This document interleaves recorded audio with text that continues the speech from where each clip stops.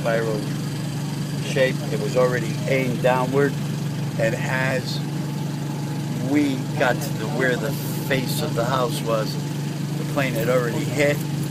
One of the wings was in the bedroom, and one was in like the foundation of the other house. My nephew threw the car apart, ran into the house.